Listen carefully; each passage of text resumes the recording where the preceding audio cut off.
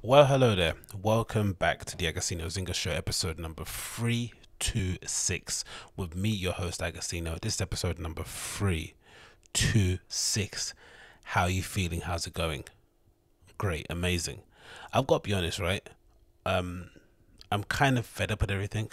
Gotta be honest. I'm sure most of you guys are, and girls out there are fed up of just being locked in indoors and having to, you know, entertain yourself with a myriad of Netflix shows and YouTube stuff and stuff on social. I've had enough, so much so that I've essentially stopped using social. I periodically check in on Twitter here and there because I have a really good list of people I follow in terms of COVID-19 updates, public intellectuals, leading scientists, and all that sort of malarkey. I check in a couple times a day, once in the morning, once in the evening, to find out what's happening. I could probably settle it down to one day in a day, one time during the day, but for the most part, I'm kind of deciding from now on going forward, no more social for me. Just want to get back to reading books and watching movies. The world, if it ends up imploding, there's not really much I can do, really, from where I am. I'm sure there's not much we can do either as global citizens. We're not even global citizens, are we? We're in the current predicament we're in at the moment. We're all just fixated on race. No one seems to be willing to take us out of that conversation. Everyone's trying to outrace each other, right? It's sort of like the oppression Olympics at the moment, isn't it? On one side, you've got some grave concerns from the trans community. They kind of speaking up, saying, "Hey guys, we're still here. We're still getting victimized." Then the other side, you've got people of color. Then you've got a delineate. Then you've got a derivative of that, right? There's a little off branch of people of color where it's sort of like black. Then it's sort of like black cis, black queer. Then you go back up in that tree and you go, it's not black, it's non-black, it's brown. Then brown, there's a subdivision. That it's just too messy, man. And I don't know. I'll probably speak about it later when I speak about some of the queues that happen in England, because in the UK where I'm based, most of the shops have reopened, so everyone's sort of like gone to go get some much needed retail therapy. You hear that term often banded around. I don't really know where it comes from, the actual term retail therapy. Let me see if I can find out where the what does retail therapy mean? Yeah. What does retail therapy mean? Let's see if it's got an origin of it. The what is it for? Retail therapy. Retail therapy, the practice of shopping in order to make oneself feel more cheerful, right? This is definitely what's happening now at the moment, right? With COVID-19 and with the protests happening around the world. I'm not really against it personally. I think it's an actual good thing. I think people need to actually take their mind off of the daily dread that they kind of go through day by day in life. They need to kind of have something else to live for, that isn't politics, that isn't wrapped up in their racial identity. You need to have something else to look forward to on the weekend. You don't want to be, it's sort of like being consumed by work conversations all day long, even with your friends. It just gets boring after a while. You just want to tap out, even if it means your friends giving you a bit of gossip about what's happening in their workplace. You don't want to be the person just constantly moaning about what you're doing, because it just becomes boring. It's not productive anymore. It's not fun, and I think that's what's happening at the moment. I think we already know we know what the issue is, right? So I think the people that need to speak about the issue and find solutions should be left alone to do so. And I think the rest of us, like, when you go to like a party with your parents, and then you hang out with the parents for a couple of minutes, and then you all kind of run off and go and find the other kids, right? So you can go muck around with. And the parents are more than happy for you to leave as well, right? They don't want you around when all the adult stuff is happening. So I don't think it's a bad thing. I think we need to leave the adults to get on with it, and us kids, myself included, some of the numbnuts, we need to just step aside and do other things that kind of occupy our minds. So yeah, I'm not against it really, but I'll touch on that at another point. But anyway, if it's your first time listening to the show, thanks so much for tuning in. As per usual, to help me out and make sure we spread the word, please make sure you like that, smash that like button down below the video. It's not gonna won't take much of an effort just to smash that a couple of times. Hit subscribe, of course. Leave me a comment down below if you're interested and you want to leave me a comment, ask me a question or two. I will endeavor to get back to you. And if you're listening via the podcast app, of course, make sure you share it and leave me a 5-star review. I'm actually need to turn on the plug of this wall charger. Give me 1 second because it's not actually on.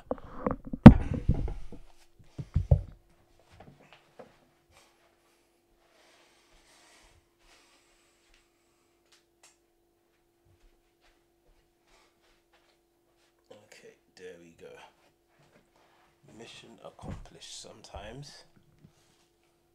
Mission accomplished. If you're listening to the audio podcast, you would have heard no interruption. If you're watching via video, you would have seen me appear and reappear. Ta-da. Anyway, what's been happening? That's about it, innit? Football's coming back this weekend too. That's a good thing. Yeah, I think even taking into consideration what happened this weekend with some of those football hooligans and all the Britain first wild lads, I think we need the football to come back sooner rather than later to keep those guys occupied. They don't need to be outside protesting and trying to fight kids who are like half their age, fit and don't smoke crack. You know, that's not a good use of their time. They need to be in terraces somewhere screaming expletives and, you know, racial insults to people from the safety of stands. They don't need to be doing it up front and personal with Jerome, who's like 18 and boxes on the weekend. It's just not a fair fight, innit? So I think it's a good thing that football is back. And apart from that, not much else is going on in it. Same old, winding on down. Oh, actually, Pirate Studios open this week, isn't it? That's some good news in the whole electronic music space. If you're familiar, are you familiar with Pirate Studios? You should be familiar with Pirate Studios. It's a pretty cool, all-encompassing music studio for aspiring musicians. That's, you know, all over Europe for the most part. I think they've got a few places dotted around in Berlin. No, one in Berlin. I'm not sure if they've got anywhere else in Europe. I'm not too sure, but loads in the UK. And essentially, it's these all-purpose units that, you know, autonomous, or they're self-use. What do you call them? You just basically, yeah. So essentially, it's a studio that you can rent rooms in, right? And they've got studio spaces for bands, studio spaces for DJs. Some of them have podcasting studios. You essentially make a booking online. You get sent a code. You book it by the hours, or you get sent a code via the email or via your smartphone, via the text, and then you get given a code for the gate, the actual building, and the door that you're in. You start when your time starts, and you leave when your time ends. And it's pretty self-explanatory. It's one of the best little spots we have in London at the moment, and I think it's the best sort of like middle ground option for anyone that wants to do some sort. So for anyone that wants to kind of have a bit of a party, that's the best option at the moment. They're not allowing more than one person from different households to be in one unit, which is the issue. So if you want to have a bit of a rave that most people do in there, you'd have to make sure you're only with your flatmates. But yeah, I'm liking it, man. Let me see if I can see it here. Where is it? I'll show you a little video of it. Pirate Studios. But it's a pretty cool little setup, really cool idea. If anything, it's maybe our version of like that horror little thing that we have here in Berlin, where people go and play sometimes. I really like it. It's a really clean setup. Let me just play this first one. This guy called Plugsy. He played it. Let's see what he did. Get that volume down to about 60. And then boom. Get that on the screen. So yeah, as you can see from the video here, this guy's got... It's just a basic room. Some lighting, some good speakers. I think they have a webcam set up in there as well that you can use. So you can stream your sets via Facebook and whatever, but I've never actually used it. I'm not sure if it actually works. Every time we've been in there, the camera equipment is always a bit faulty, but for the most part, it does what it says on the tin. Nice air-conditioned room, brightly lit, loads of good sound. The soundproofing as well is fucking immaculate. When you close that door, you can't hear jack shit on the other side. So it's a really good room to go and have some bit of fun in and go and DJ. And if you want to have a bit of a mix, you know, outside of playing at home on like shitty monitors, is the best place to be at. Let's move it along a bit. So as you can see, he's just vibing there, doing his thing. There's a video here of Lucy. Let's see this one. Someone's got some. Right. We're a little bit late. Angles on the top as well here. Let's see.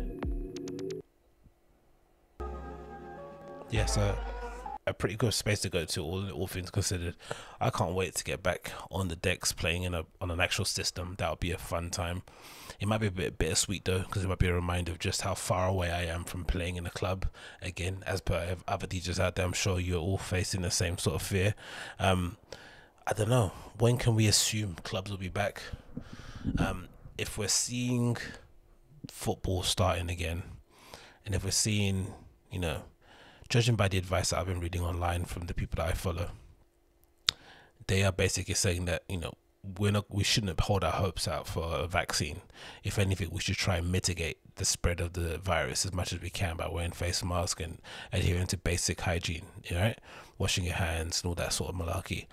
So if that's the case, a lot of these, a lot of the venues where mass gatherings are welcomed, they're going to have to make a decision, or partly based on the government's insights. They're going to have to make some sort of decision as to how much risk they're willing to take. Because if a vaccine is not going to be on the cards until next year, are those institutions going to be able to survive? Are football clubs going to survive solely off of the money they get from the TV revenue? Or will they need some kind of influx of cash coming through the gate, regardless, even if it's just like, half capacity of a stadium? They're going to need something coming through. I'd imagine so, right? So it's going to have to be one of the decisions they're going to make, like how many contaminations, or in the worst case scenario, deaths are we willing to accept in order to reopen things back up again. Now, I guess with clubs, the only good thing about nightclubs or bars instead is that if you live in a sunnier place, I could imagine there being a push to have loads of like to have loads of like beer garden sort of spots open up, right? Or to have bars kind of converted into beer garden spots, or to have bars have the ability to maybe have patrons stand outside and drink, right? Because that's something that doesn't really happen that often, or you get told to go back in after a certain time. Maybe they kind of extend the opening times so you can stand outside. Maybe they give people that live in, I don't know, bars that are located in areas where there's not much car traffic, you might maybe designate those roads no car entry or something along those lines, so people can have more room to move around and drink. Those are the options that are kind of probably on the table, I reckon, in that regard. But if I'm thinking about a place like Fold, for instance, one of our kind of big clubs, or my favorite club here in London, or a place like Mixed Garage, I can't see that thing being open again and this year, really. Can you? I don't know. I can see warehouse parties happening. I can see forest waves happening, but can you see Mixed Garage or a Fold opening by the end of this year? Not too sure. I'd love it to be. Fold could probably do that, right? If they somehow were able to get around it and keep that fire exit open, at least at the balcony, that could maybe, be a thing. Maybe, possibly, I'm not too sure. But yeah, I would love to see it, man. But regardless of that, I'm looking forward to going back to Pirate Studios, having a bit of a mix, having a bit of a boogie, and essentially doing what I do best in it, which is playing music, recording a podcast, and just being a lad. I think spending too much time on social these days and trying to get involved in politics, which I had no interest in prior to lockdown, but because we're on our phones and we're all engaged, you kind of have to pay more attention to it than you would hope to. And world news events and whatever, it's just a bit overwhelming. It gets a bit too much. There's only so much you can handle as a person. There's only so much RAM I have available, and I shouldn't be wasting it on things that I have no knowledge of, right? There's people out there who have kind of devoted their entire lives to, combating inequality in whatever shape or form it may be, and now suddenly here we are, piping our head up, thinking that we have an equal parts of a voice to play in it. We might have an opinion. We're entitled to an opinion. We're entitled to voice whatever opinion we do have and say our piece. But if we think we're gonna make any sort of inroads in any sort of way, any sort of meaningful way, we really are deluded. So yeah, I'm trying to stay away from that one, and I hope it doesn't come across sounding disingenuous, or comes across sounding a little bit pessimistic. I don't mean to be, but it's just the reality of the thing, isn't it? Like this should be a renaissance of expertise, really. This whole COVID lockdown and the unfortunate events post George Floyd death. This should be a reckoning that we need experts. We need adults in the room, right? We need, as we've seen with the New Zealand Prime Minister, right, the difference good, strong leadership makes in the response to COVID. We need a return to adults, a return to having adults in the room, taking responsibility, taking charge, making decisive decisions, and we need a return to valorizing expertise, right? Putting expertise on the pedestal and saying, hey, you've got more knowledge than that person, you guys should duke it out and come to a conclusion, but we shouldn't be questioning your knowledge, right? From our kind of skeptical point of view. Maybe, who knows, what do I know? But anyway, let's move on. What was I talking about? Talking about mixed DJ stuff. I've actually got a mix out at the moment called Test Mix number 46.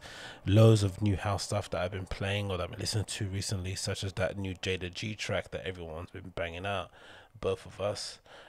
So definitely check that out. It's available now on SoundCloud. I would play a bit of it, but I'll probably get copy strikes, so I don't want to do that. So definitely check that out. It's available now. If you can see that on the screen, that's a track list there. Look at all those amazing tracks I got featured on there. I'm not playing any games, so definitely check that out if you can. It's available now on my SoundCloud, which is Handsome Black Man, all one word. You see it there. Test mix number 46. Test mix number 46. And if you listen to Show View, the audio podcast, you hear a little snippet of the mix playing just after I say this now. Yeah, you'll hear that playing. And if you're watching a video, you won't hear anything playing because I don't want to get copyright strike. So let's move on. What else do we want to speak about here? That was interest. Oh, okay. So there's a really cool article on GQ Style out at the moment that focuses on Noah NY, the New York men's, I don't know, you call it menswear? Yeah, menswear clothing label. Founded by Brendon Babenzien, who was the former clothing director or director of style. I forgot what his actual title was, but he was formerly famous for his work at Supreme, who's now been at the head of Noah NY, I think since 2015 or something along those kind of lines, right? Noah has been making some inroads in the scene for the most part. I think, most of you guys are probably familiar with the hoodies, but a lot of their outerwear and quote unquote cut and sew stuff is really amazing. Some of their footwear collaborations have been really spot on. The belts that they make are, probably an underrated item in their arsenal, and of course the shorts. But they GQ started put together a really cool sort of interview and understanding of Brendon Babenzien, trying to understand how a brand is operating in the post or in the current COVID world, especially with the backdrops of the George Floyd protests happening now in America or mostly around the world. And I think the interview itself was really, really refreshing and really insightful. But one thing that really struck out for me, I'm going to mention it here, but let me just quickly show you the interview. So this is from GQ Style. It says how a menswear brand stays afloat and stays ethical through pandemic and protest. So it says the coronavirus presents an existential threat to the fashion industry, while calls for racial justice challenge brands to live up to their principles. GQ went inside Brendon Babenzien, independent, socially minded Noah, as the world turned upside down this spring. It's written by a guy called Sam Scoob, or Scoob, I don't really pronounce his name. But this bit really stuck out to me here at the bottom, right? And I'll read a bit more of it afterwards. So, it says here, I called up Brendon Babenzien in April, amidst a swell of uncertainty. Curious about how a brand like his survives when the world caves in. As we spoke over the course of the month, Babzien's plan, goose online marketing, introduce some canny promotions, and trust his customers would come through seemed to be working. Sales were down across the board 30 to 40% by Babenzien reckoning. Store closures meant that the brand's monthly in-person revenue of anywhere between 200 to 300,000 in a month had evaporated, but t-shirts, hoodies were still flying out on the online shop, and the fall collection, some portion of it at least, would make it out of the factories into stores if stores opened. I'm pretty confident we'll have a fair amount of product and general public might not notice any difference, he said. Now the bit that stuck out for me was of course this bit. I didn't know stores make this much in terms of like what they sell in store from just general foot traffic. I'm guessing that's what that means, right? Revenue, they're making anywhere between 200,000 to 300,000 per month, which makes me understand why a lot of these, because I've always thought, why is some of these brands coming up? Like I remember reading something about Ian Connor's brand wanting, I think he tweeted actually, he's in the hopes of opening up a retail store. There's rumors about Midnight Studios doing the same thing. A lot of these kind of, you wouldn't call them micro brands, but a lot of these brands are essentially pretty lean operation, and for the most part independent, and who actually literally kill it online, right? Midnight Studios being a good example, and even Ian Connor Seco, they absolutely kill it online in terms of sales, direct to consumer, ship out the product from their base, no hassle, no nonsense. You'd wonder why they'd want to get involved in trying to open a brick and mortar store, right? Because having worked in a store, having worked in streetwear stores, having worked in fashion stores, having been around that environment, I know it's no easy game to get involved, and to open your own brick and mortar store is not something that you do off the cuff. But it's a long story tradition, isn't it, in menswear or in general in fashion, right?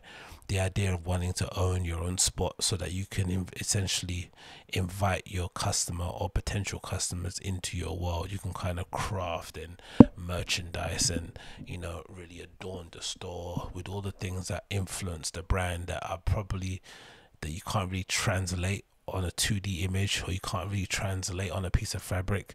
A store will go a long way to doing that, from the incense that you use to the music that plays in the background to the staff that you hire to the fixtures that you use, the publications that you sell in your store. All of these things are going to be little tiny indications, little tiny style codes that you leave all dotted around the brand that really let people understand what you're really about.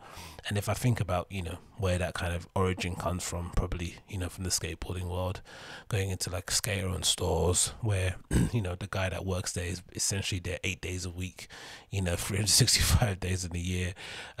He's, you know, if he's got a dog, you're really familiar with it. If he's got friends that work with him that also skate for the team, you're familiar with it. They don't never hire anyone external. It's always people within the family. All that sort of vibe kind of adds to the lore of the store that you shop at, and sometimes it even elevates really shitty product up to a level that you kind of think, wow, I gotta have this t-shirt, even though it's made from on a terrible blank. It's printed, you know, it's printed with zero to little quality assurance. You still want it because you're associated with that store, you're associated with the brand owner, you're associated with that scene. So I guess the same thing is at foot when you walk into a Noah store. And I've walked into their store in New York and it's fucking gorgeous, right? One of the probably best merchandised and presented stores I've been in a while. Very refreshing place to go into. You don't get none of that kind of like broy, iced out sort of like yeah, you don't get broed out, right? You don't, or what they call it, you don't get vibed out in the Noah store. Everyone's really friendly and courteous and just generally nice enough for a chat. And I guess that's one of the main things what you really want when you go to a menswear clothing store, right? You're already a bit of a geek anyway because you spend all your wages on, you know, on a pair of corduroy pants. The least that you want is a bit of chat, right, to make that pant purchase worth it, because you know for sure no one's going to agree with you. So I thought that was really eye-opening that a store would still make that much. But the entire interview is really enlightening. I really recommend you check it out. Brendon's a really cool guy. Loads of bits in there about him questioning his position he's played, the part he's played in systemic racism in the US, which I think is a little bit harsh on himself. I think he's doing a good job with the platform he has. He's trying to educate his customers, trying to relay that message back to them, and so that they can affect change in their own little way, and just being an all-round really good dude, man. I really recommend you check it out. Again, one of the better dudes in the streetwear menswear scene at the moment. Somebody that doesn't ask too much for their customers, but always gives a lot for the community. Somebody that does kind of extol all the values that it means to be involved in streetwear, apart from the selling of the limited edition clothes and then getting upset when people ransack your store. Brendon is the real deal. I definitely recommend you check him out, man, and really support the stuff that he's doing there, and just generally kind of, you know, send him love and support during these tough times. I'm sure that they're having to hang in there, especially in New York. You know, there's loads of conflicting reports there about what Como is doing and if he's doing things right or wrong, and de Blasio is obviously not getting a bit of a good rep, so I can imagine the kind of turmoil that's causing for business owners. So definitely reach out to him if you can and give me love, or better yet, read the article, share it with your friends, and yeah, spread the Noah love that way. It's on GQ Style now. It's titled How Menswear Brands Stay Afloat and Stay Ethical Through a Pandemic and Protest. Again, I'll link it in the show notes for you guys to check out. I'll put in the podcast description, I always put notes and little links to the articles I mentioned, so definitely make sure you check that out. And if you're listening, watching via YouTube channel, check down below. You'll have the link there below. You can watch read the article yourself in full. Next on the list here, what is that I think was of interest to show you? Bish bosh. Oh, I quite like this actually. Let's go for this. Let's go for the where is it? There we go. So Patta, one of my favorite streetwear brands actually at the moment, have released a little capsule collection of a packable chair and table, courtesy of a brand called Helinox. I'm not really familiar with them. Maybe they're an outdoor based company. We'll find out via this hype beast article. So it says here, Patta Patta partners with Helinox for packable chair and side table. Let's check this video out. So you got a dude here dressed impeccably cool, grey metal t-shirt, nice pair of chinos with some black derby shoes, and he's got a little pouch on the side wrapped around the edge, wrapped around the sides on his body. I'm not too sure if that's a foldable chair, and then a little tote bag. Let's see how it unveils. There's a bag, he unpacks it, unzips one bag, takes it out. Oh, that transforms into a chair. Wow, that's pretty cool. Then he clips it and the chair. There you go. And then what's the other bit? That goes over it and makes it more comfy. Makes it padded, and then you've got the tote bag. He opens that up. What's in there? So it's like a beret. It's not a beret. Chopsticks, not chopsticks. What is that? Oh, it's a table. Look at that. That is super cool. And you've got a table cupping. No, that was pretty cool, to be honest. Let's go back there and look at that. That's swagged out. I like this anyway, because regardless of how pretentious or naff some people may think that is, I think it's a good thing that Pat is sort of in a weird way encouraging their customer bases to kind of explore and get out there and, you know, go and travel the world a bit, similar to the thing that happened with away luggage. Remember when away luggage was everywhere? People were sponsoring every brand and everything, right, doing collaborations. It was a bit naff, but I like the idea that there was this kind of millennial travel luggage company, right, that was sort of pushing this idea of connecting community, exploration, wanderlust, right, with a generation of people who are pretty boring by all intents and purposes, right? They'd rather spend time, you know, making up dances on TikTok and shit, or showing off what they bought on Instagram, than actually going out and experiencing, you know, having kind of experiential events. Yeah, going out there and just exploring the world, right? I'm not too sure if that's a good assumption, but I would say that so much so it's good to see them. And for sure, I'm safe to assume the streetwear crowd of kids, of hype kids, let's say, who queue up outside of Patta or Supreme and stuff to go and buy the latest tracksuit, aren't thinking about going on holiday somewhere really nice. They're just thinking about what they can buy that they can, you know, show off to their friends on non-school uniform day. So to kind of give them a bit of a travel bug, or to get them interested in the great outdoors, that's a great way to go about things. And I think that's a great way to use your platform if you're a brand like Patta, right?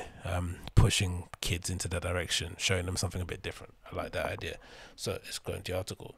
It says Amsterdam stalwart Patta has unveiled its latest collaboration, teaming up with Helinox for a brand new capsule of furniture. The collection contrasts with Helinox's traditional to outdoor and camping influences, instead taking inspiration from small city apartments. The Patta Helinox collaboration features a Helinox one chair, complete with a rocking feet for guaranteed comfort, as well as a branded side table. Both pieces come with a red faux leather covers. Oh, that's awesome. And can easily be packed away into a small bag without the red cover. Both pieces come in black, complete with Patta script logo on both texts. Yeah, so really nice, man. I'm a big fan of this. Not sure how much it'll be as a collaboration piece, but that's pretty cool. I'd use this actually day to day. But it's a pretty cool thing to wear, use on great outdoors if you go on a hiking trip or something. Take a look at the items above. The full collaboration release via the Patta app on June 17th before launching on the brand's web store. Physical location in Amsterdam, London, and Milan, June 19th. Patta also recently collaborated. It's Milan anniversary too. Okay, cool, pretty cool. I'm a big fan of it, so definitely check that out. Available when June 19th in Amsterdam and London. That's Patta partnering with Helinox. Helinox, how you pronounce it? Helinox, right? Helinox for packable chair and side table. Thank you for that news. Okay, let's move on. What else we got on the docket here to talk about? We've got stuff about him, stuff about her. Let's actually minimize you. Let's go new. Let's put you over here. Okay, what's the next bit? So what's LOL? Let's see this bit. I like when I put on my notes, I always put LOL sometimes. I'm like, okay, what does LOL actually mean, right? Is it something I've seen online? Is it a dumb thing? Is it a good thing? Let's see what this is. No brain. Okay, this is kind of a roundup of some of the anti. Because I guess, have you heard of the phrase they've been banned around the moment, anti-racist, right? It's a pretty odd one, isn't it? It's a bit of an oxymoron. It's either you're racist or you're not, right? There's no such thing as an anti-racist, but, you know, whatever. This is 2020 lexicon. But I guess this video is a good example as to what they mean when they say anti-racist, right? This is all the football hooligans that we saw descend on the London streets in an effort to protect the statues that they thought were desecrated, that they thought were being disrespected and desecrated by hordes of young, you know, teens or young people in general who are out protesting police brutality in the wake of George Floyd's death in London the last couple of weekends. So as a natural reaction, you know, with every action comes a reaction. Hordes of Daves around the country thought, you know what, enough's enough. Someone needs to stand up to Winston. Someone needs to stand up for Winston Churchill and go and fight for his honor. And it did so much when they went to central London, but the results weren't as they pleased. But it's just funny to see some of them actually speak. Of course, it's not their fault, you know. They're not paid to be orators. They're probably not in the right state of mind to speak on camera. They probably had a couple of K, you know, probably a couple tints of K and probably a couple lines of K in them. But this video from Joe's nonetheless very, very funny, and play for you guys now. Get this on widescreen.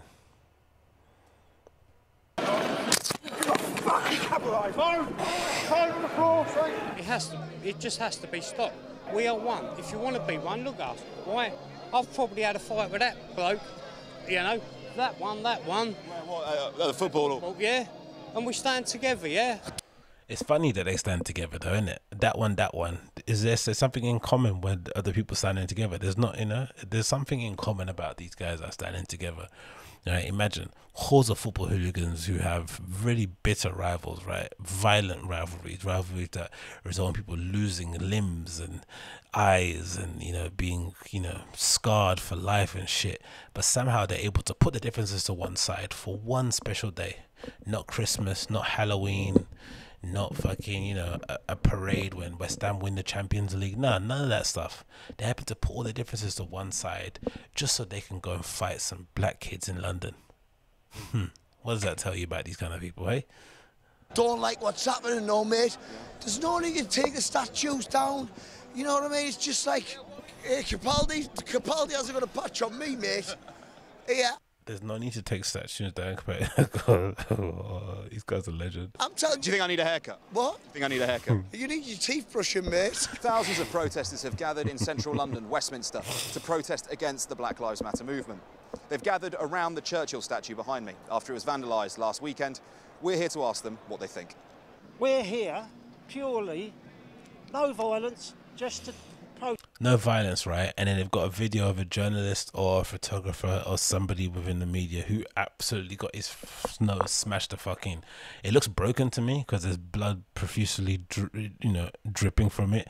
And luckily, he's still got his SLR in his hand. That's probably the most important thing. I think if you ask this photographer, if he could get punched in the face or get his camera stolen, I'm pretty sure you say get punched in the face, unless he's got really good insurance.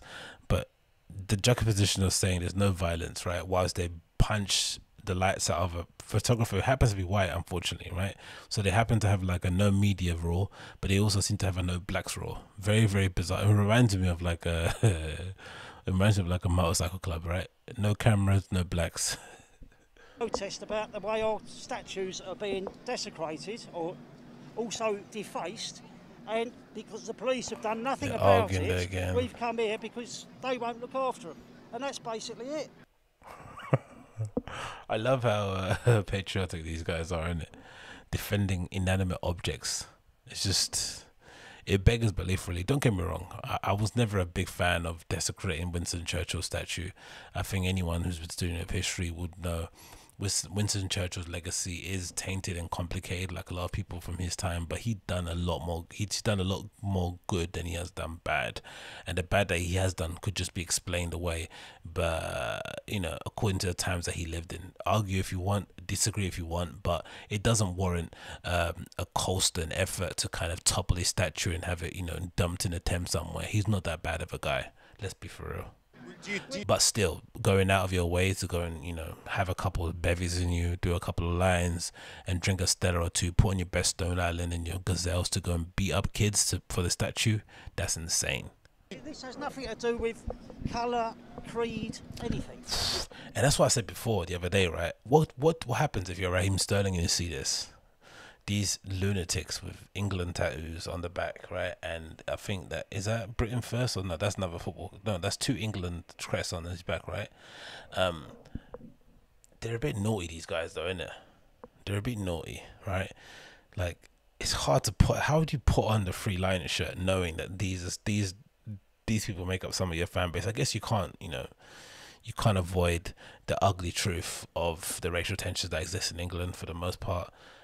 Like I mentioned, if you go to football games, you know what the deal is, right? You know what these guys say in the stands. You know what they say to you after you finished, and you're in the bars and pubs, and they feel as if like they can talk to you as a friend, and you won't judge them. You know what they say, and it's never wholesome.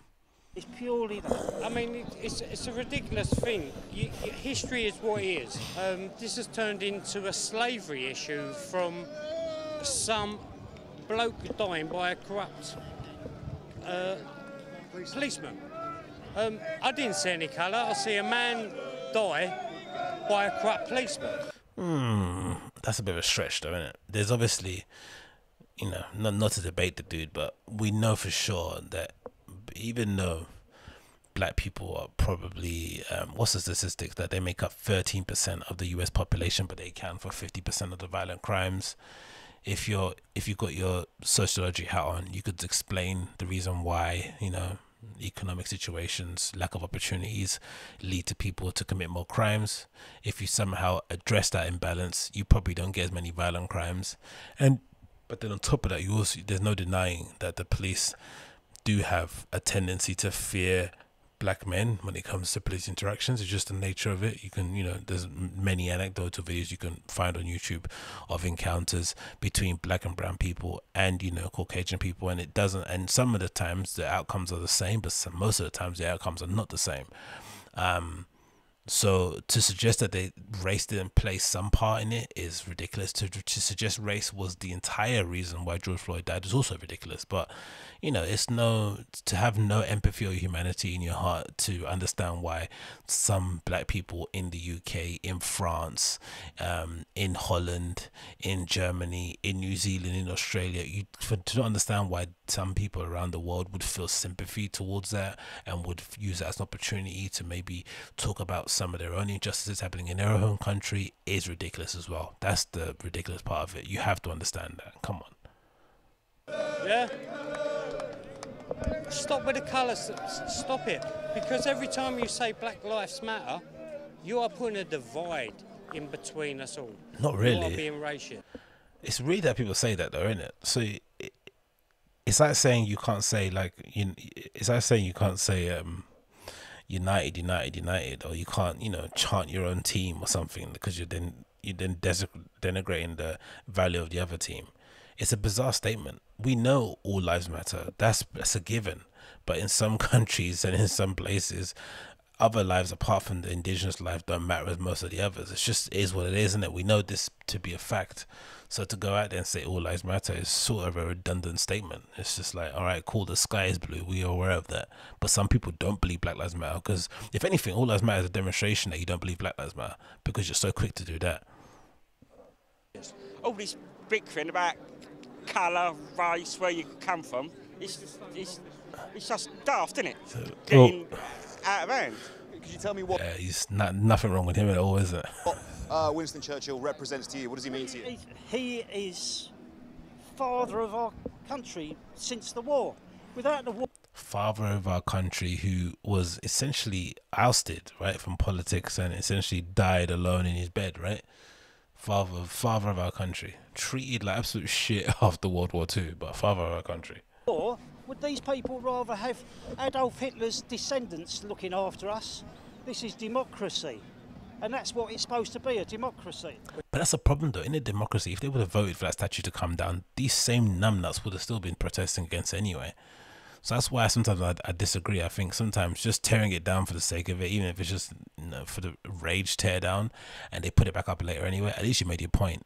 I think, you know, putting together petitions, you know, going to the local council and arguing your case doesn't really get you far. People don't really do, like I've noticed it myself in working in companies and corporate places. The moment you start threatening people with violence or with, you know, public shaming and shit, is the moment they start moving and they start making a change. If you start going down the official channels, they don't do anything. No one pulls their finger out their ass. We're here to just like stop this carnage. We're here peacefully, as you can see. You don't need to rob places, you don't need to hurt people. You just need to turn up and be peaceful. Mate, people are it's getting it, washed. right, Look at it. to support the English army. He is you know what I mean? what? He is What's waved, happening, innit? right? He's I don't waved. agree with it, mate. Statues, fucking, it's all over, mate. Yeah, the racism's coming back, mate, because of the fucking BH men. You What? can't rewrite or destroy your history. History's there for us to learn from and nurture. We've got what we've got today because of what we've learned from our mistakes and our history. To wipe that out, it's nonsensical. I guess so, mate. I guess so. But yeah, funny, innit? We've all got different opinions on that one. But anyway, let's move on. That one's done. What else is it? National hero. Yeah, we need to give this guy a bit of credit too. Give him a bit of shine because in all the madness that happened, he stood out like an absolute beacon. So this is the absolute unit that managed to, in all his kind graces, escort a guy that was getting absolutely washed by the crowd, washed by a horde of teenagers, get him out there before his head got taken off his shoulders. And he really showed a lot of humility in the interview. I wasn't surprised at the fact. I think anyone that would do that put themselves at risk of getting hit in the head by putting themselves in between an angry mob and somebody that represents the British, what are they called, Britain First movement, or whatever they are. Would you call them far right? I don't know whether they deem them to be, but to do that in his case was very brave, because, you know, there could have been some backlash too, right? He could have easily been labelled as a coon or something, but he decided to do it regardless. And yeah, credit to the dude. So this is from Channel 4 News. This is a guy called Patrick Hutchinson, who was pictured carrying a protester to safety at a violent demo, says as what happened. Let's just hear what he has to say about it. Put the volume up a little bit. On arrival, I know, you know, at this point, the guy was already on the floor. It was pretty hectic. It was almost like a stampede. There was lots of people, you know, there were people trying to protect him, but unsuccessfully. And then the guys went in there, they sort of put a little cordon around him to stop him receiving any more, physical harm. He was still he was under physical harm. You know, his life was under threat. Yeah, he was getting washed, to be fair. I think if that's the same video we saw before, he was getting absolutely spun around. And credit to the guy, man, right? Like, he defers already to his group of guys who made a cordon around him. You could just tell this guy is a shining example of what we should be as a nation, just tolerant. But it made me think, you know, in general, like, those riots on the weekend just made me laugh. Like, no part of me felt threatened or felt intimidated. You know, growing up in the ends, you've seen these people, you know, they exist. You live amongst them. Some of them have, some of them have their own prejudices that they, have to deal with in themselves. Some of them have experiences they've gone through that have made them think that way. But regardless, you just live with it. And generally, most of the rage comes from them towards us, as opposed to the other way around. For the most part, we don't, like, I remember even in school, there'd be some absolute nutters in our area that'd go around with their dads and stuff, like, trying to hunt after some black kid who they thought maybe did their kid over or something. I don't know. Some kid beat up some white boy in school, and then he got his dad and his brother, who happened to be 22 at the time, to come and beat up one of my friends. And they're on the streets looking for him, going to cages and stuff, and going to parks and just roaming around looking for a child essentially to beat up. And you're like, these guys are weird, isn't it? And you just looked at them like fucking psychos. We didn't ever get scared or think, oh, these guys are gonna kill us. No, just thought these guys are fucking losers. You just didn't want to be that person when you were growing up. So when you got older and you had a bit of a growth spurt, or you got some courage and you thought, you know what, I'm gonna fight back, you soon realize the moment you hit them back, they don't have an answer. They're all chest and arms out, and you what, cocking their neck back like a flipping turkey. But once you hit them once, it's just over. This all, they just have no idea what's going on. It's sort of like, it reminds me of that famous Mike Tyson quote, innit? Like, everyone's got a plan until they get punched in the face. And whilst they did that, I sort of just thought, well, if he stays here, he's not going to make it. So I just went under, scooped him up. He's not going to make it. Top lad, man. And sort of started marching towards the police with him, whilst all the guys were sort of surrounding me and protecting me and the guy I had on my shoulder. And all this happened in a split second. I could actually feel, You know what I thought he was going to say? I thought he was going to say, I could actually feel his life slipping away from me as I was carrying him, and I knew if I didn't get any help, he would die on my shoulder, and I didn't want that smoke, Imagine you pick some guy up, trying to escort him to a safety point or an extraction zone, and then he ends up dying on your shoulder because he's been punched in the head too many times. That's not the smoke you want. I honestly thought you were going to say that. I could feel his life slipping away from me. His heartbeat was racing against my shoulder. But he's a much better guy than I am, of course. Strikes and hits as I was carrying him, so, these guys were probably taking some of that themselves on their person. It sounds like it was a very scary moment. Yeah, it was. You don't think about that though at the time. You just sort of do what you got to do, I mean, top man. I can only imagine last night when I was thinking about it, I was thinking to myself, if the other 3 police officers that were standing around when George Floyd was murdered had thought about intervening and stopping their colleague from doing what he was doing, like what we did, George Floyd would be alive today still. Very true, but unfortunately that thin blue line, that loyalty they have between each other, it's just, it doesn't even, there's no comparison. Like, at the moment I'm watching this series called The Bureau. It's a French spy thriller, right? It's amazing. And one of the main tenets around it is that, everyone essentially is disloyal as fuck. They preach about loyalty, right? That's one of the tenets of, one of the mantras of the French Secret Service.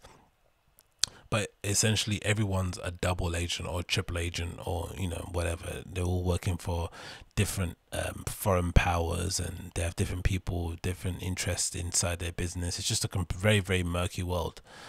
And those guys have, there's actually real life consequences at stake if somebody leaks something, information, or isn't careful, or whatever it may be. And they're very disloyal. But then the police force, mostly made up of average everyday folk like you and I, who haven't necessarily gone through any kind of rigorous training.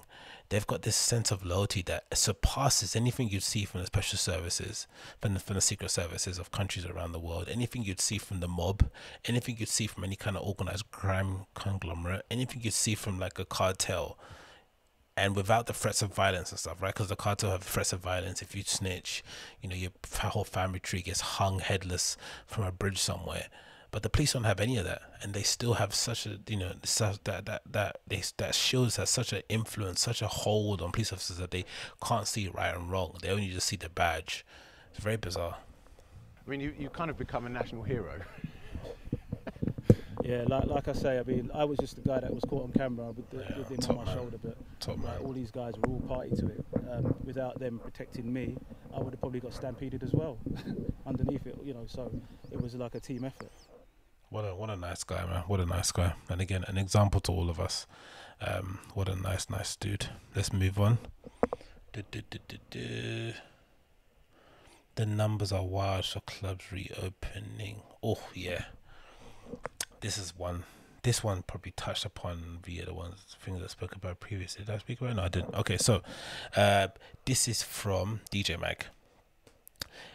It says the UK club's capacity drops from 370 to 30 based on the government guidance for reopening. Now, this is obviously just I think this is like a hypothetical or theoretical sort of example. Someone put together, a club owner, based on the current suggestions they got from the government as to if they reopen now, how would it look like? And this is another example as to why I think, you know, clubs probably won't come back again until the new year, and, you know, probably have to make do with beer gardens and shit for the most part, or having to drink outside, or, you know, warehouse parties if you can find them. So it says the following. It says a UK club would see its capacity drop from 370 to 30 if they adhere to the new government guidelines. Swansea club Hangar 18, who has thrown parties with DJ Seinfeld and Glitterbox DJ Melva Baptiste, shared a post on Facebook.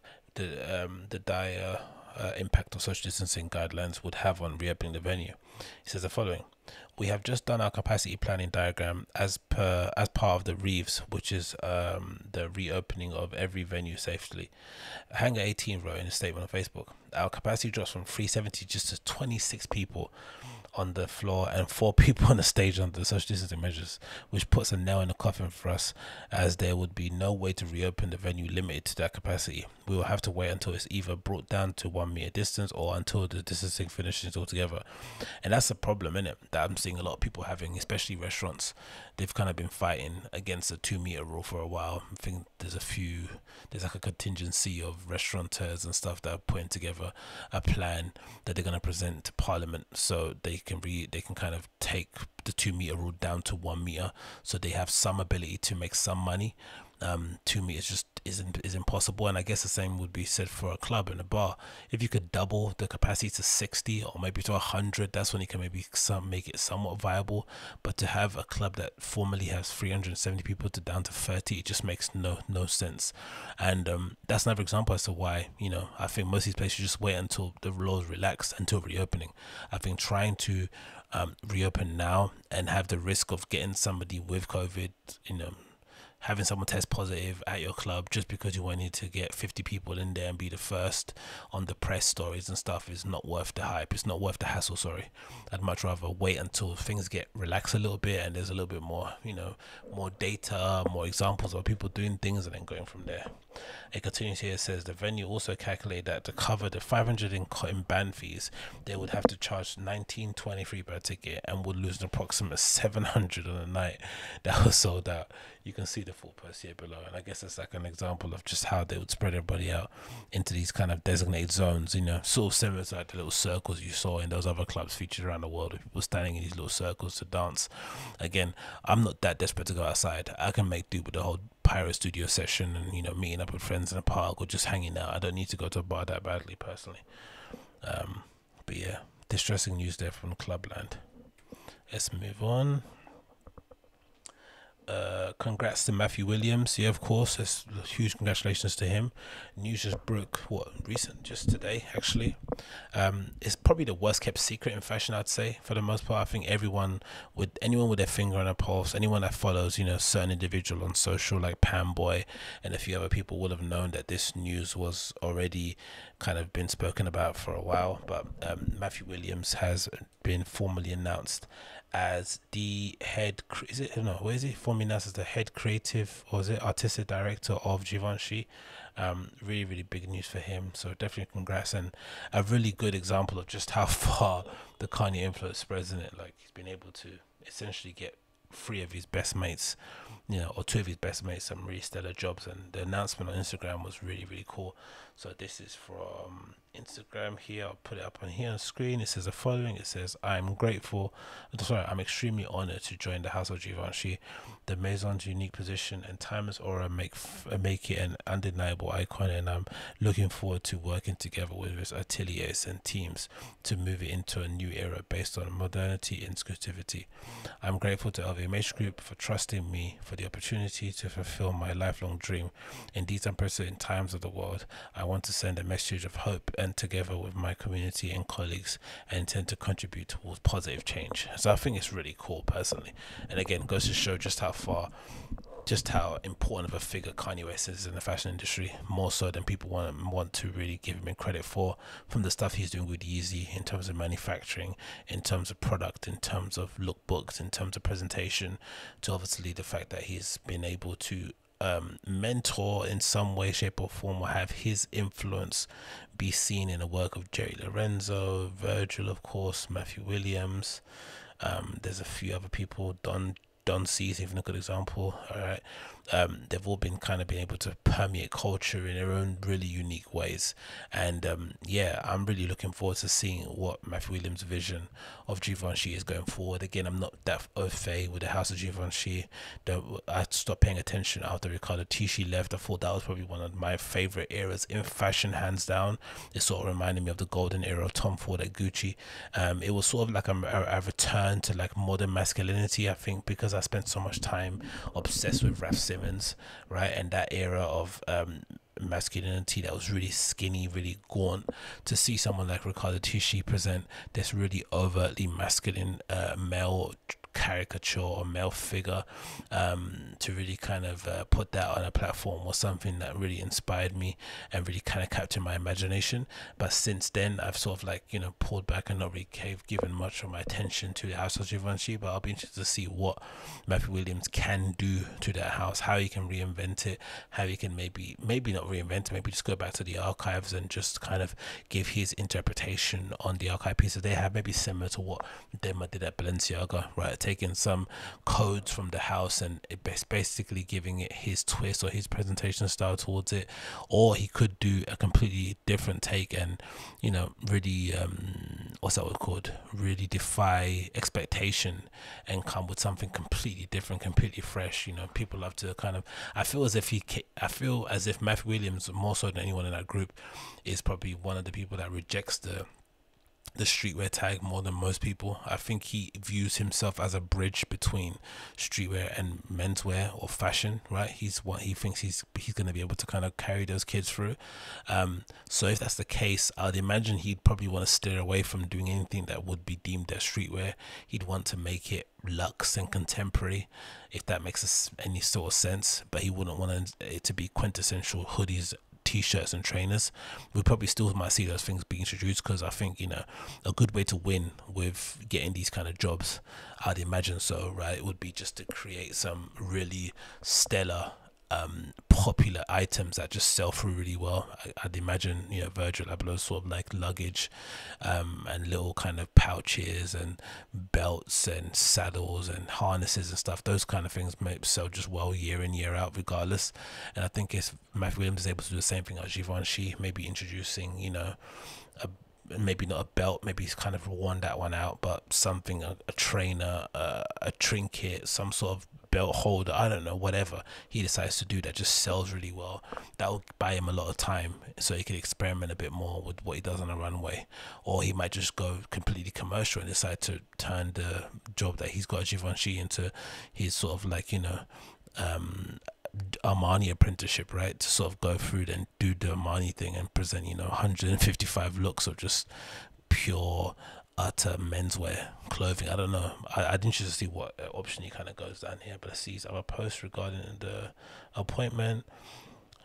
Some images here, press shots by Paolo Reversi, of course, iconic fashion photographer. And another one here says, a message from Givenchy on your appointment. Says, Astro Givenchy is pleased to announce the appointment of Matthew M. Williams as Creative Director effective of June 16th. Matthew M. Williams will take on all creative responsibilities for the women's and men's collections. Wow, he's doing both women's and men's. Amazing, I didn't realize that.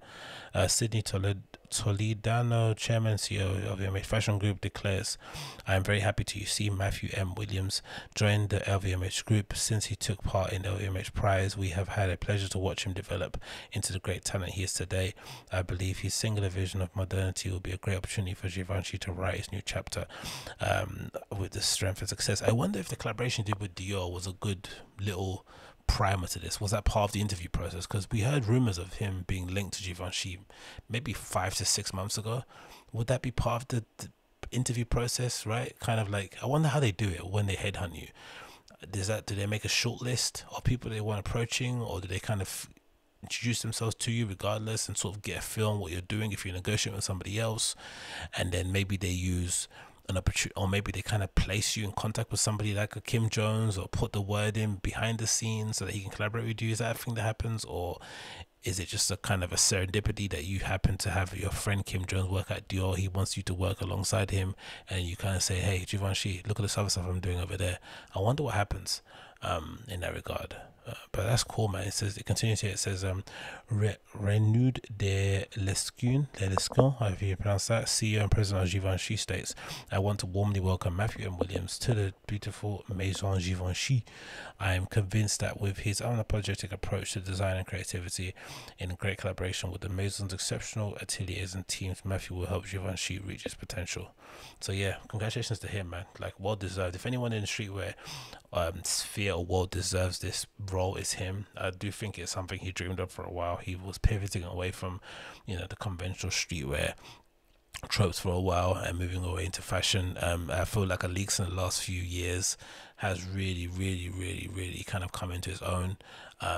You see it in the presentation, you see it in the shows, you see it in the popularity in terms of the stuff that kids wear all the time. I love the stuff he does with leather with Alix. Some of the modular stuff he does with the shoes is really sensational. The detailing is incredible, really high quality. I can't wait to see what he does going forward. I know he's even got in his bio as well, Givenchy Creative Director, man. So congrats to him. What a come up, what a fucking come up. Congratulations. Let's move on here. What else we've got? I'm going to talk about return to shopping is good for most people. Yeah, let's just end it on that one. I think I spoke about this before, right? But I honestly think, like, as much as great as it's been to have this public dialogue with people about all things concerning race, police brutality, inequality at the workplace, and all that nice stuff, right? I think it's going to be pretty good to see things sort of return to some semblance of normality. People going out to bars, people going to meeting their friends, extending their bubble of communication or contact, people going out to shops and buying shit, having a bit of retail therapy, to ease their woes. People need that. I think spending so much time on your phone, spending so much time on the internet, spending so much time on social media in general, so much time indoors, and then having to be inundated with images of people being cracked over their head with batons and thrown on the floor, and bleeding from their earlobes and sprayed with pepper spray and all that sort of nonsense. It just does something to the brain. There's only so much misery porn one person can handle in one setting, right? You need to kind of diversify your entertainment, your sources of entertainment in some way, shape or form. You can't be just subjected to it all day, every day. It's not healthy. So I think this reintroduction of shops and the reopening of shops is probably a good thing in general going forward. And I'm guessing by the cues that we see in this BBC News article, everyone else agrees. So this is from the BBC. It says queues and social distancing as shops reopen. As lockdown measures are relaxed across England Monday, high street shops have opened with safety measures in place. And this is a queue outside Nike Town of all these young lads queuing to go buy, I don't know, an assortment of Nike goods, some rentable scooters out here in the front. So all these kids that would have been spending their time, maybe looting or ransacking the streets, or buying items, or just generally distracting themselves, which is a good thing. And then you got the same thing with all the mums and girls shopping for their essentials in Primark. Primark done a really cool thing where they've kind of essentially closed all the change rooms, so no changing rooms, loads of points of places where you can get some hand sanitizer and all that good stuff. And then of course encourage people to wear face masks when they're indoors. Nice amount of social distancing there. A woman came with a full hazmat suit and just hiding her face for some reason. I don't know why, but hey, bless her. This is Goldsmith's jewelry store. I think this might be one of the best and worst times to work in retail. The best because you've got many people coming into the store, so there's not, they're not going to fuck up your stock. They're not going to fuck up your, what do we call it, your standards, right? Everything's going to be nice. You can get a chance to kind of replenish as the day goes on. But it also might be the worst because you might encounter some of the most entitled dickheads that ever exist, and that will come out during the easing of the lockdown shopping. It shouldn't be like that, but judging by all the videos of the Karens we see online, I don't know why it kind of brings out the worst in people when we're in a worse situation for some reason. Not too sure, but yeah. lovely lady here with a visor that I'm going to be wearing this weekend, or the weekend I decide to go out. I'd love to see that there. Tough Tarts in Brighton as well, doing the damn thing. So I guess for business owners, it must be really nice experience to be able to go back again and reopen your store, right? Your livelihood, that you essentially be able to put food on a plate for your family.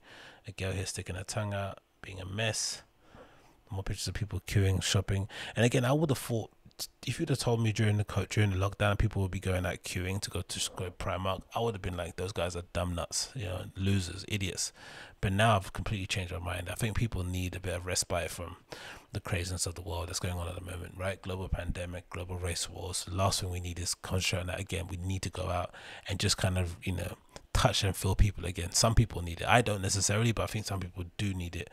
They need that respite. And again, another ominous picture. Take care and stay safe. And this woman's really suspicious looking at the camera. Waterstones. It's funny though, right? Look at the difference between Primark at the top or over here, right? Hazmat, look at a queue, and look at the Waterstones queue. There's hardly anyone there. There's like 1, 2, 3. Like, let's say they're a family. 1, 2, 3, 4. 4 people in the Waterstones queue. Cute, isn't it? What is this one? What is that? People go to the zoo. I guess if you've got kids at home, innit, you need some respite as well. And then another image of another market. So yeah, good to see everyone back out again, enjoying the English sun and the shops. Okay, anyway, that's Agostinho Zinga show episode number 326. Thanks so much for tuning in as per usual. If it's your first time listening, please make sure you like and you subscribe and you hit that notification bell to be notified of some new shows, and also leave me a comment down below. If you're listening via the podcast app, why not leave me a 5-star review and share with your friends. And I'll see you guys again for another episode of the show tomorrow, but until then, take care, be safe, sayonara.